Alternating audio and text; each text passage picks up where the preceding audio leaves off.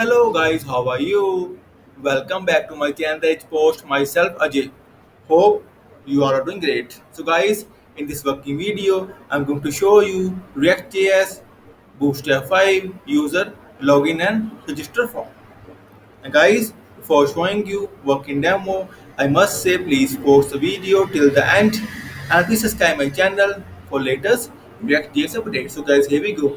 So guys, first on my screen, you can see React.js is working fine with login form and some text. And guys, see the floating labels animation, just beautiful.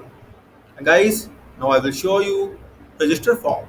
And guys, here you can see register link. And friends, now I'm going to click on this link.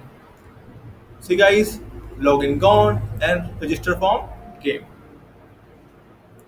having same floating label functionality as well as login button.